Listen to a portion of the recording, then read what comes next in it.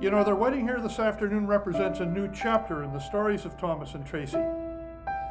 As many of you will know, they met a little over 3 years ago in November 2012 at a speed dating agency in downtown Toronto. They'd both gone there with friends for fun, neither of them really expecting that anything would come of it. As time passed, their friendship turned into love, a love that has grown ever deeper, and well, here they are today, about to be married and begin a new chapter in their lives together.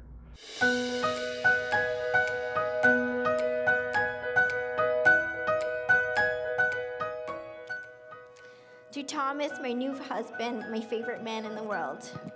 You're always mild-tempered and you never get mad at me even when I'm stubborn and unreasonable. I wish my dad could have met you. I know he would have loved you. You're a family man just like him. One day you'll make a great dad too. Your optimism always balances out my pessimism. You're happy about the small things in life, like when the Montreal Canadiens win, even though they haven't been doing a lot of that lately.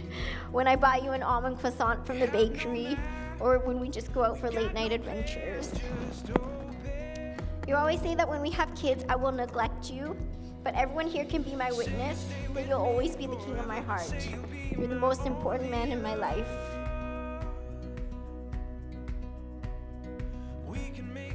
Tracy, I'm excited to start this journey with you, to go through many adventures, joy, and even hardship, to grow old together, and to see you become grandmother of my grandkids.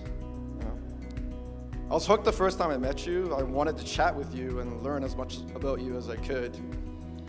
Our conversations were like page turners, which I didn't want to put down, and I'm not even into reading books.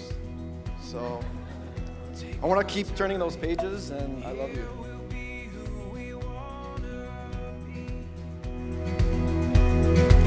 Under this sky, I'm so alive when you're with me. This open door, this empty page for the heart set free. Say you'll stay with me forever. Say you'll be my only love. We can make it through whatever. Say you'll be my only love.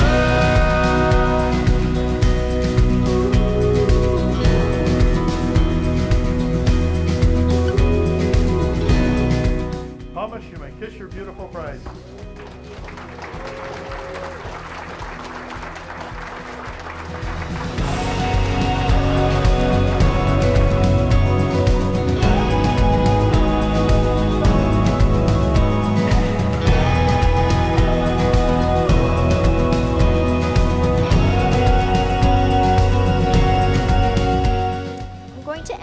With a quote that my sister sent me because it sums up exactly how I feel. And it goes, I hope my future husband looks at me in the mornings how I look at my leftover pizza.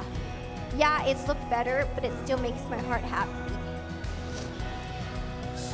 One day I'll be your leftover pizza, and I hope that I can continue to make your heart happy every day. I love you.